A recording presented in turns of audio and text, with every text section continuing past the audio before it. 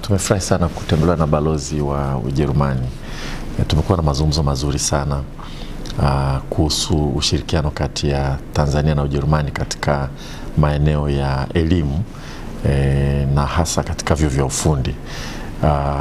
Tumepitia baadhi ya shule ambazo tumekuwa tukishirikiana zamani. Kwa mfano Ujerumani ndio ilisaidia kujenga chuo cha ufundi Arusha na ndio ilijenga Faculty of Engineering University of Dar es Salaam. Vile vile wako Tanzania wengi sana wamenufaika na ufadhili wa masomo wa Ujerumani. Mimi mwenyewe wakati nafanya masters hapa Tanzania nilipata ufadhili kwa taasisi yao inaitwa DAD. Tumezungumza namna kuhakikisha kwamba tunaendeleza jitihada hizi. Sehemu kubwa mazungumzo yetu ni namna ya kushirikiana na Ujerumani kuendeleza elimu ya ufundi hapa nchini. Tuone namna ya kurudisha tena ule ushirikiano uliokuwepo kati ya Arusha Technical College na Ujerumani, na vile vile tuangalie taasisi yetu ya ufundi ya Dar es Salaam ni kiasi gani naweza kushirikiana na Ujerumani, na shughuli za uhandisi katika vyuo vikuu kuwa pamoja na kufanya kazi pamoja, kwa sababu katika nchi duniani ambazo zimeendelea sana katika maeneo ya uhandisi Ujerumani ni namba 1. Amenieleza balozi vile vile kwamba kuna kampuni yao inaitwa Bosch imeanzisha chuo Afrika Kusini, wanaangalia uwezekano wa kufanya chochote hapa nchini. Sisi tuko tayari kuwapokea kama ni kuanzisha chuo chao ama kufanya kazi na vyuo vyetu kwa namna yote ya ushirikiano tuende mbele.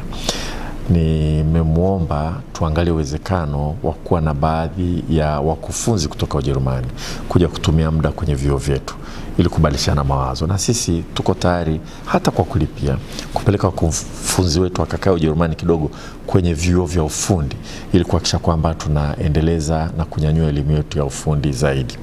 Balozi amenieleza kuhusu matakwa yao, wangependa kuona Kijerumani kinafundishwa katika shule zetu. Hili hali na pingamizi kwa sababu tayari katika mfumo wetu wa elimu tunafundisha lugha nyingi za kimataifa.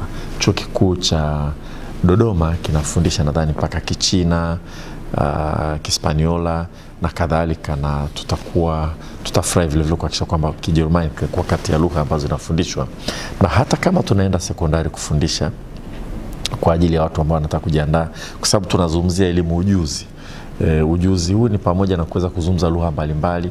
Kama unataka kuwa katika shughuli za ukarimu, utalii, utapenda kuwa na lugha tofauti.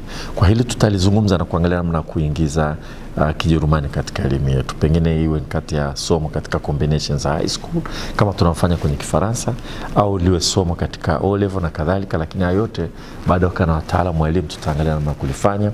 Ni swala ambalo mimi naliunga mkono sana. Kwa vyote nimefurahi kumuona balozi.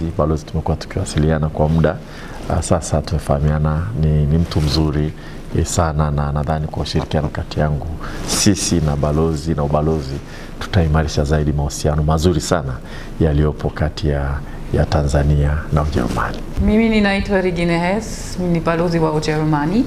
I met the Minister of Education today. I'm very happy we had the meeting. We're talking about advancing German in Tanzania. It's a very useful language for tourism, but as well for technical education. Engineering has a good history in Germany, and combining technical education and knowledge of language would be very important.